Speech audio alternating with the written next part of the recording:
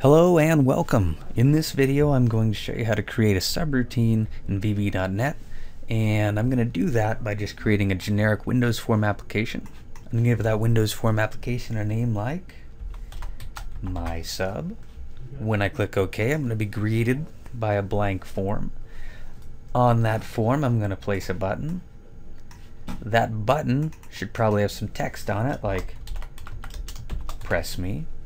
And that button should also probably have a name like button press.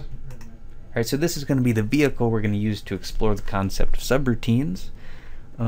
So I also created a video prior to this, and what that video did is it discussed the differences between a subroutine and a function. So if that's not something that you're clear on or you want to know more about it, you should watch that video.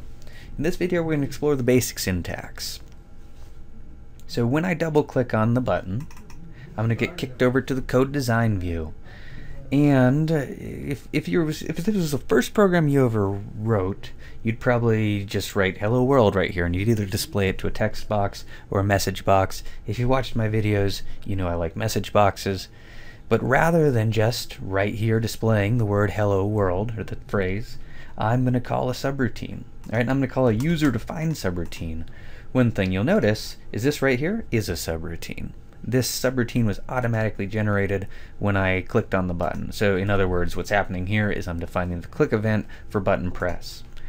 So to illustrate the concept, I want to call not a function but a subroutine called hello. And so the first keyword is I write sub. That means I'm about to define a subroutine, and I can call it whatever I want to call it as long as that conforms to general variable name rules. So no special characters, no spaces, then a parenthesis, and here I have to make a decision. So are there any parameters for this subroutine?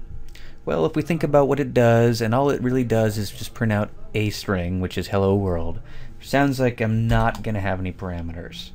And notice I'm not about to put a return type here because it's not a function. If this was a function, I'd say as whatever the return type is, but there is no return type, which is why you would be using a subroutine in the first place. So I've got a subroutine called hello, and I need to make it do something. What I said was that I wanted to have a message box, and I wanted that message box to show a message like hello world. Alright, like I said, if this was an absolute first introduction to programming video, this statement would probably be right here. But instead, I'm saying the user clicks this button, and when this button's clicked, I need to make a call to this subroutine. So I am just going to call the subroutine right here.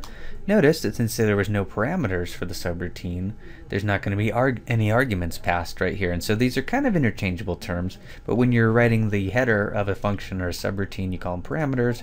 When you call it or you pass values, you call them arguments. So no arguments, no parameters, we're good. So let's just kind of trace through what's happening here. The user's clicking on this button. That kicks us to this point in the code. Then we go down to line 4, and this calls a subroutine called hello, and hello generates a message box which says hello world.